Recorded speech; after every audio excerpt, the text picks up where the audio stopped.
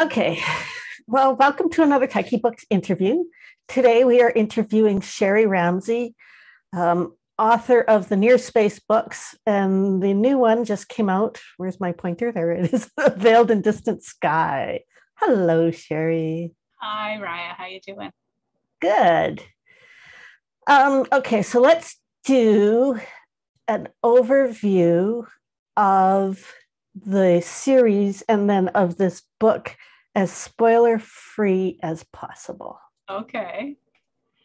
You want me to do that? Yes.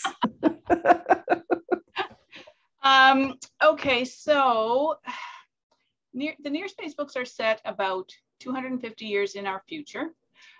We have developed wormhole travel, so we have lots of other solar systems, planets colonized. We have encountered a couple of species of aliens. And the main character in the first book and across the books is Luda Payson, who is a woman. When we first meet her, she's a woman in her 80s. However, she has not aged since she was around, not physically aged since she was around 30. And she doesn't know why. The only other person she knows who has a similar problem, we'll call it, is her brother, Lanar. So it seems like a nice problem to have, but I wanted to think about the downside. Like, what if your family all aged normally and you didn't? And yes, how would you handle that and things like that? So much of the first book, she's basically trying to figure out why she is like that. But over the course of the books, there are several storylines that sort of start and provide more of a story arc about things that are going on in near space, the corporations who are largely involved in the, have largely been involved in the exploration and I'd also want to know why she doesn't age. Yes, yeah, well, that's what I mean. She wants, yes, yeah, they want to know too. There's one in particular that thinks perhaps she has some proprietary technology of theirs in her body that might be an explanation. So they're very keen to kind of get their hands on her. I wanted to write each book so that it could stand alone, but that there are also overarching themes, yes, and ideas. So yeah. And in the latest book? In the latest book, it begins with the Luda and her crew discover a derelict vessel, sending out a distress signal. Mm-hmm. And it quickly becomes apparent that there are things that are not normal about this vessel and its inhabitant, who is extremely ill. And so they set out to sort of solve the mystery of that, find out where this ship has come from. But there's also, I think in most of the books, there's a family element as well. Yes. And so Luda's son and his wife happen to be on board the ship for things that happen. And there are some personal issues at play too that get investigated over the course of the story. It's hard to talk about without being spoiling. Well, you want to say enough to intrigue people to read it, but you don't want to give away. Yeah, you want them to read it. Yeah, yeah. So it's been a while. It's been a few years since the last book and this book. Mm-hmm. What have you been doing in between? Surviving the pandemic. Well, I suppose that's true, but the pandemic was only about half of that time. Yeah, I know. I did have the first draft of this book pretty much completed pre-pandemic, but sort of looking back at it, when I was rereading it, when we were doing the final edits, I was like, wow, this is such a pandemic novel, because there's themes of isolation and medical consent. And I was like, wow, maybe I was, peeking into the future a little bit. I just didn't really know how. I have been working on this pretty steadily, although on and off, since the last the last book in the series, Beyond the Sentinel Stars, came out. The pandemic has been a very fallow time for me creatively. I think creative people either got super creative and wrote a ton and did all kinds of art and stuff, or their brains just shut down and went, I cannot be creative right now. And to a large extent, that was me. As far as writing goes, I always have a lot of creative things on the go. Not necessarily just writing, but the writing was challenging. I worked on a few things, but not a whole lot. I know a lot of people like that. Like even me, I play some musical instruments and I haven't touched anything during this entire. Yeah, it's a very strange phenomenon. Yeah. Because at the beginning, I sort of felt, wow, lockdown, we won't be doing anything else. I'll get so much done. But no, I just wanted to like crochet and play video games and just divorce myself from, I don't know, anything that took a whole lot of effort, it seemed. I don't know. And what video games were we playing? Oh, I played Guild Wars 2. Okay. Mainly, that's my go-to, and others in my family play. And my sister, who doesn't live right where I live, she plays. So we play a lot and talk over Discord. So it's sort of a nice way to keep in touch and escape reality. Yes. Yeah. Is that what you're playing now? Yeah, we were playing last night, actually. Oh, okay. Yeah, I think when we did our questions for the newsletter, I mentioned listening to a lot of video game music. Yes. But it's usually games. The video game music that I like to listen to is usually games I don't play, because then they don't have any other associations for me. So it's kind of like, I mean, I like to listen to music that doesn't have lyrics, because I don't want any interference with the words that I'm creating. And so it's a little bit the same, I think. I listen to Assassin's Creed and I've watched my daughter play Assassin's Creed, but I haven't played it myself. So I think it's a little bit of a, not white noise, but a background with not too much else, suggesting itself to my mind while I'm listening to it.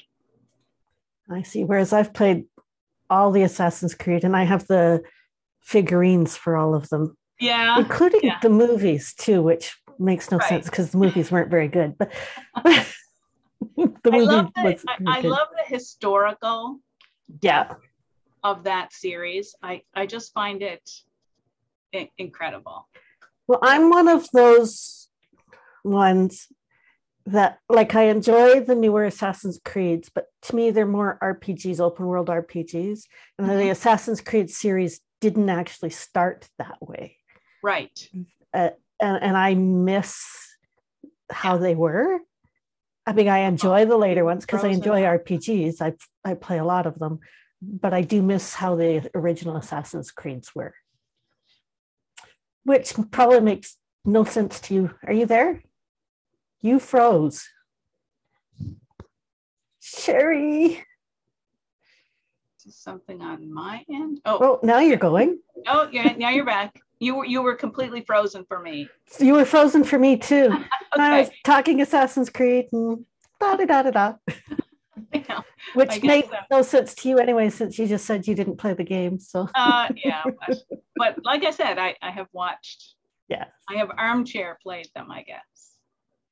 Yes, whereas I'm currently in my 4th playthrough of Yakuza 0, because I play it every year. It's my favorite. Right. Once a year, it's my comfort food. Right. Yeah. Okay. So what does a writer read when she's not writing? Oh, I read a lot. I read a lot in audiobooks since audiobooks became a thing. My reading has really ramped up because I love to listen to an audiobook when I'm doing all the mindless stuff that goes along with the glamorous writing life, like doing housework. Then my husband likes to. He actually prefers doing the vacuuming in the house so that he can put on his audiobook and anytime. And I'm like, you want to do the vacuuming? Sure. Yes. Yeah, absolutely. So anytime that I'm doing any of that kind of mindless stuff or working out in the yard in the summertime, I have an audiobook on the go. So I listen, I like science fiction. I like fantasy, particularly urban fantasy. Oh, yeah. A lot of mysteries. I listen to a lot of mysteries. Some thrillers, like, it depends on what's on offer at my library. I listen to a lot of library audiobooks. Oh, okay. So yeah, a variety. The odd historical or nonfiction. Sometimes I like a science type book. Mm-hmm. So you dabble in most things then? I do. I dabble in a lot of different genres. Yeah. Yeah, that sounds a lot like me. Mostly sci-fi and fantasy, but I read. I'm open to a good book. Yeah, yeah. I honestly think if I took a count, I probably read more mysteries than anything else. Okay.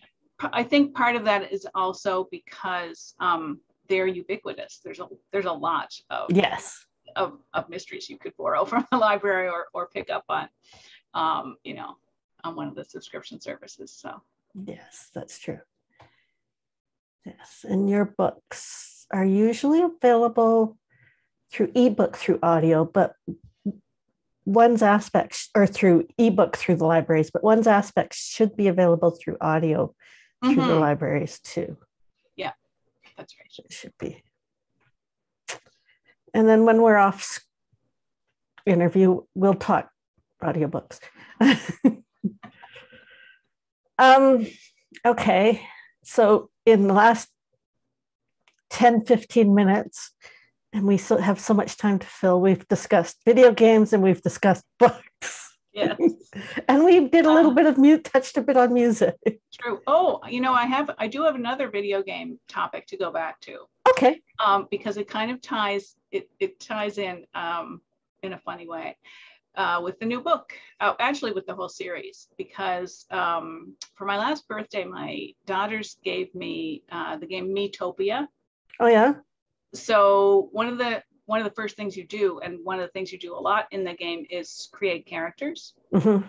So it occurred to me that it would be fun to create all the near space characters as bees in the game. And so I've been working on that just as sort of a fun thing to do. And I started posting them on my blog yesterday. Oh, really? So, yeah. So the aliens were quite challenging, but they turned out so well. I'm so impressed with them. Because the game itself, it's like the character creation tools are pretty basic in a lot of ways, but you can really get creative with them. Okay. So yes, everyone should go and check out my blog on my website, because I have broken them up into, I posted some yesterday, some today. I think I have enough to go for about 3 more days. What is the link? What's that? What is the link to your website blog? Oh yeah, so my website is just www.sherrydramsey.com. And it'll be in the YouTube notes. And the blog is right on the first page, so it's easy to find. Anyway, if you have read any of the books and you're familiar with the characters, I think people might find it fun. Cool. It's fun to create them. Cool. I'll have to check that out myself. Yeah. I haven't heard of Metopia. I'm gonna have to check that out. Yeah. So it's a fantasy adventure game, but it's quite humorous. It's very light and funny. Yeah, I'll have to check that out. Mm-hmm. Hopefully it's on Steam. Well, I don't know. Yeah, well, I'm on my computer as we speak, so it's really easy to look. Yeah. My Steam library is full of things I haven't played yet, but I have this on my Switch, so that's where I'm aware of it from. Yeah, I don't see it on Steam. No, it's probably.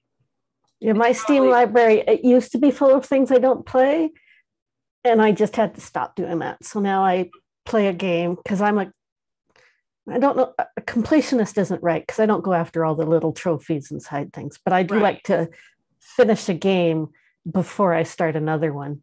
Wow, I admire that, because when I finish a game on Steam, I'm like, oh, I actually finished a game. My husband's what I call a dabbler. He plays, he's finished the occasional game, and right now he's playing Assassin's Creed Odyssey, but he won't finish it because he never finishes. Right. I've never seen him finish a game. Well, I have once in a while. He finished Resident Evil 3 Remastered, but that's only because we were playing it at the exact same time. So, oh yes, you know, No, I'm with him. I'm a dabbler also. Yeah. Whereas I like to finish a game, and especially like if you're playing RPGs, then you know you're putting in 60 hours into these or more. But I want to, but I don't, like I said, I don't get all the collectibles. Like I won't go after all the flags or after all the. I'll do a good chunk of the side stories. I may not even do all of them, but I'll still put in the good 60 hours in your RPG or your, you know, or the shorter games. I do play shorter games too. Like Death's Door was maybe only about 10 hours, but but yeah, I like to, because I want to know how it ends. Right. Yes. Yeah. I guess I'm easily distracted by the next shiny thing. And it is tough. There are so many shinies out there, you know. Steam's constantly like, you know, Ghostwire Tokyo's out. Okay, I'll get to it. You know, and here's a sale. The Steam sales are just killer. I know. We don't schedule anything else when there's a Steam sale on, right? Right. Exactly. And that's what, about 4 times a year. Yes. Oh my goodness. Yes. Steam has a lot of my money. Okay. So you listen to a lot of game music when you're writing. What kind of music do you listen to in general? In general, really just like popular and sort of, I guess my kids have introduced me to a lot of sort of indie popular music. I don't tend to like things like classic music or oldies stations. Like my husband loves classic rock, and I'm like, oh, I got tired of these songs when they were actually popular. I don't want to listen to them anymore now. It's funny. So yeah, whatever's out new, that's what I like to listen to. Yeah. As I dabble, I listen to new stuff. I like to listen to the new rock and metal more than pop, but I still listen to the new pop. I think it's. I like to be able to dance. If you can dance to it, then I like it. I mean, occasionally there's an older song that I did really like, and I'm like, ah, that's cool to hear that again. But I don't need to hear it again for another 5 years.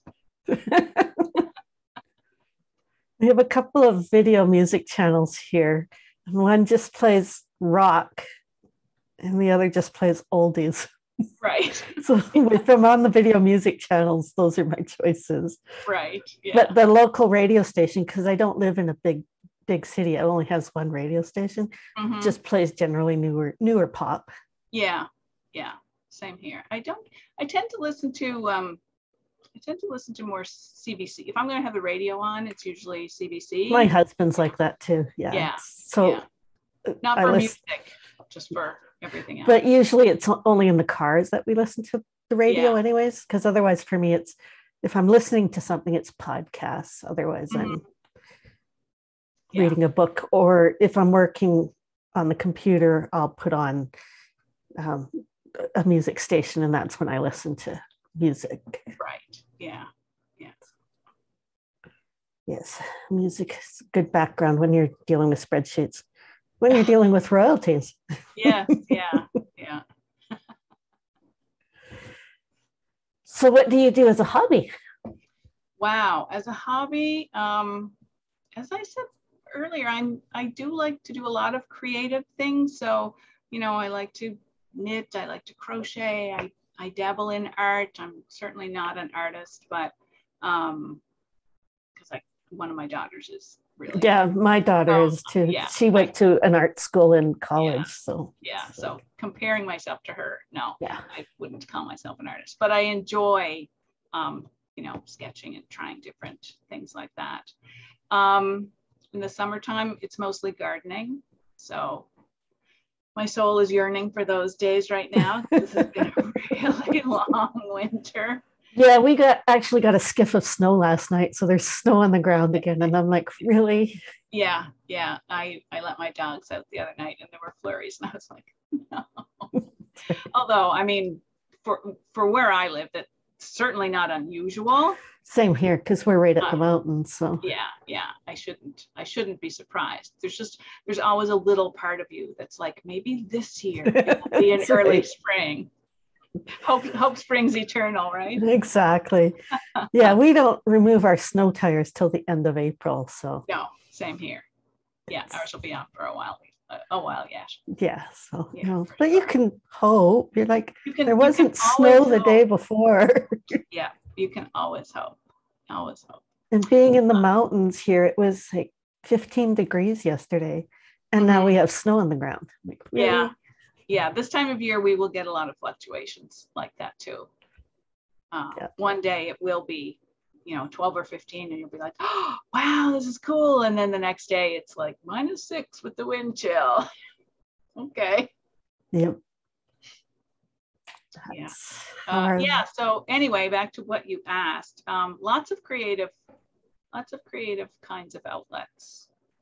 I'm never bored. Let's say that I'm never bored. What are we watching right now? Well, now that's one thing I don't do a lot of. I don't watch a lot of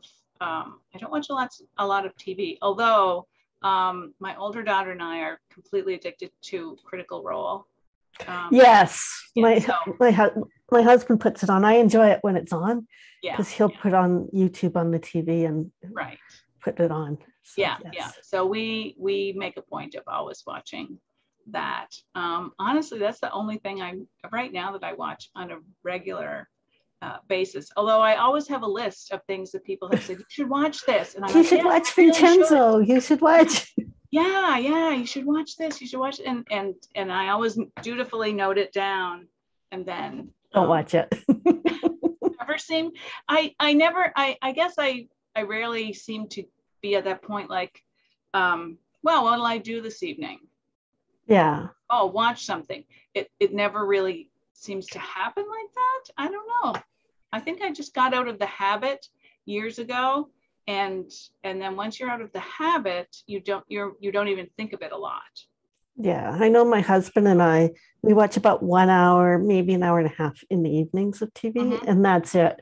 So we're not caught up on anything, because if you watch an hour a night, forget it. Yeah. That'll last you for the rest of your lives. Exactly. So we'll see shows like we really, really liked Vincenzo and always recommend it. But those are an hour and a half each and they're 20 episodes. So it took us, a month to get through it because we watched an hour. So we'd watch most of an episode one night. Yeah. Well, and maybe it's sort of a side effect of watching Critical Role too, because episodes might be they're like 4 hours long. I know. Might be 4.5.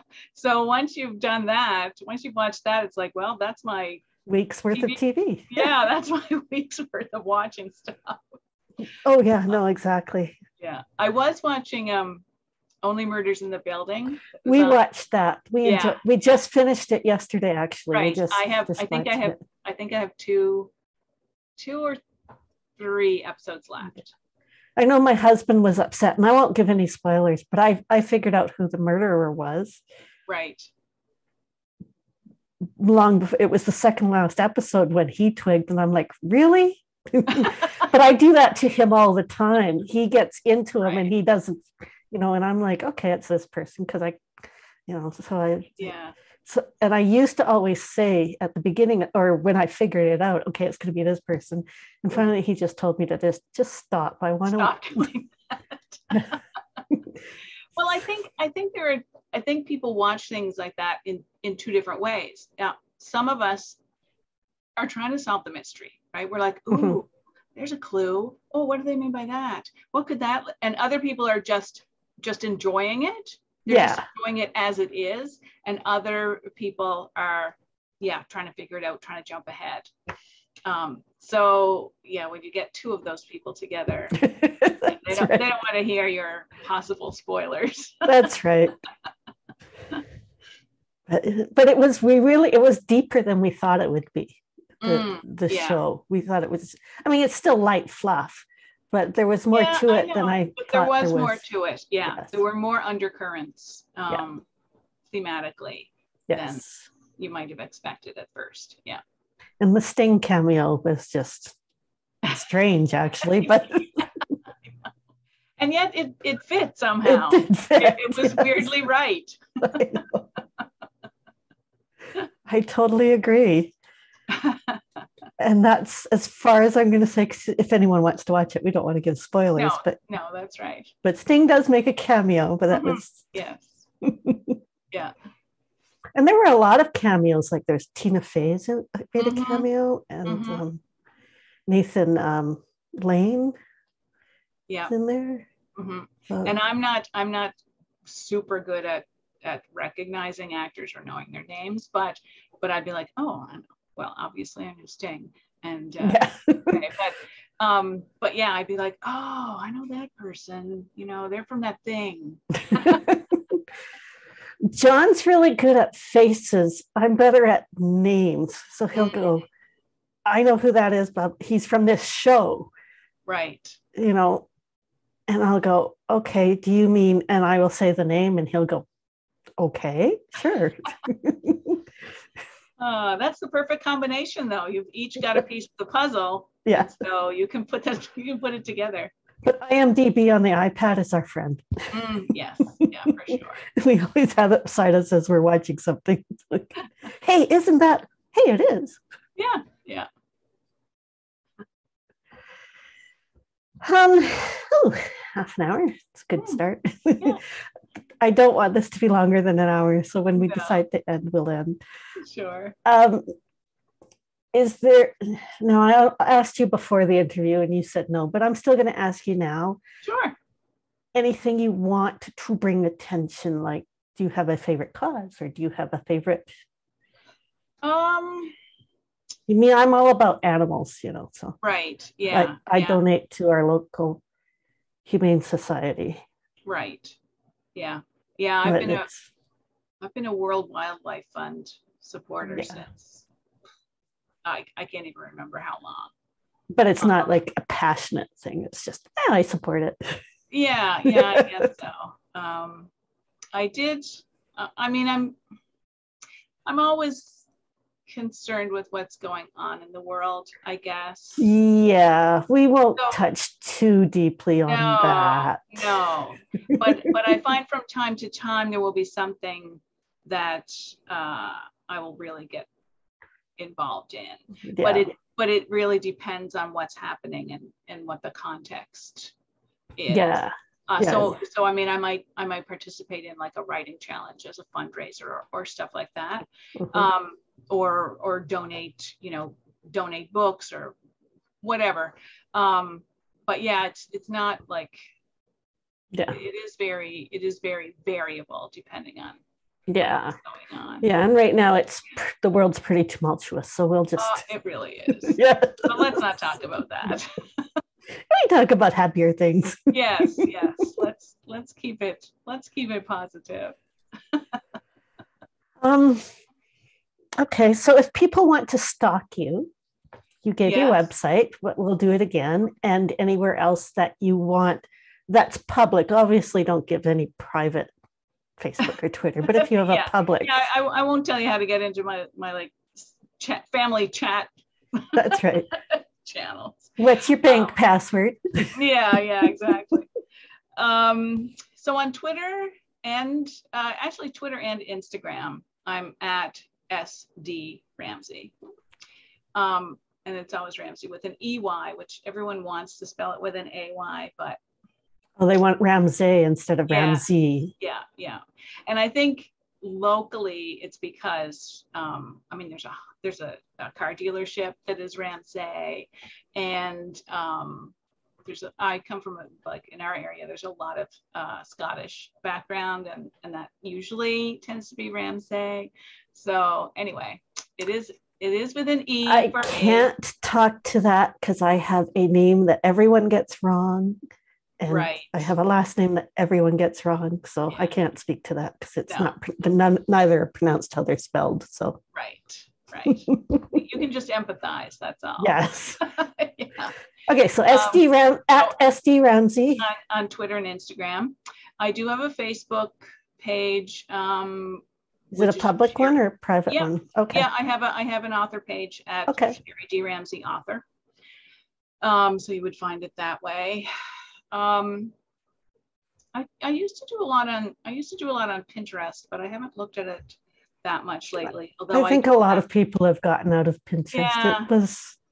I know. It sort of came and went and just left in its wake a really bad search engine mess up. But I do have over 100 writing prompts, visual writing prompts on a Pinterest board that are they're kind of fun if you're ever looking for writing prompts. Okay. But that was my flirtation with Pinterest. I think Tyche has a Pinterest page. I haven't been on it in a while. I don't even know if Margaret keeps it up or not. Right. But it's you know. Yeah. What I honestly used Pinterest the most for was secret boards that only I could see. But anytime I'm working on a book, I make a secret board, and so that's a great place to stash like any visuals that I find that I'm like, oh, that's kind of inspirational for this, or just ideas, story ideas, things like that. So I do tend to use it sort of as almost as a filing cabinet for things like that. But yeah, not so much for anything else anymore. I don't know why it waned. Yeah, I don't know. I mean, everything has its fad. Yeah, it's the nature of the internet. I know that they're pushing all this meta and in life thing, and I'm like, isn't that just basically Second Life that used to be a fad, and now you're just trying to bring it back just with better graphics? Yeah. I still do have a writing group that meets. I belong to a writing group that meets in Second Life. Oh, really? Yeah, every week. But that's like the only thing I do in Second Life now. I just go to the meeting. Yeah. So yeah, but that sounds to me what the latest meta thing is. Everyone's it's like, haven't we done this already? Yeah. Well, we're always reinventing. That's true. In the hopes that it will be bigger and better, and I don't know, and stick better maybe. And stick better. Yeah. Maybe. It's hard to say. Yeah. Do you do much research when you're writing, or? Well, it really depends on what I'm writing, but I guess I do look up quite a number of things, although they're not necessarily always major research. Yeah, because you don't do hard sci-fi, you do light. You do. Yeah. So when I was starting the Near Space series, I did research into wormholes and working out the travel stuff so that it would be realistic enough for, right? Because I do like science fiction that is based in science and that you can sort of see the extrapolation. Yes. And so that kind of thing. I always do research if I'm creating like an inhabited planet, because I want those scientific things to be right. But other than that, it's like, if you're writing something alternate history and you just want to check on a little fact, that kind of thing, I find I do a lot. So when I'm working on a project, I always have a lot of tabs open in my browser. I'm very bad at bookmarking. I would much rather just leave 52 tabs open so I can find the thing that I want whenever I need it. So yeah, not a lot of heavy research, but it does depend on the topic. Okay. Depends on what I'm writing about. Okay. Yeah. Well, we can probably call it there. It's been 40 minutes. Mm-hmm. And if there's anything you want to add. Well, go check out my new book. Well, definitely check out the books. We've got the new one, The Veiled and Distant Sky. Yeah. Either side of me here. Yeah. They look so good all together there. Yes. It's very nice. Yes. I love the cover artwork for all of them. I think it's been really nice to have the same artist do the covers. Yes. For all of them. Ashley Walters, yeah. Okay. They definitely do all tie together. So they do, and they're nice. I like the colors myself. Yeah, me too. It's my favorite kind of color scheme. So well, then we will wish you a good day. Okay, well, thanks. This has been fun. Thank you. Now I have to go make a birthday cake. So.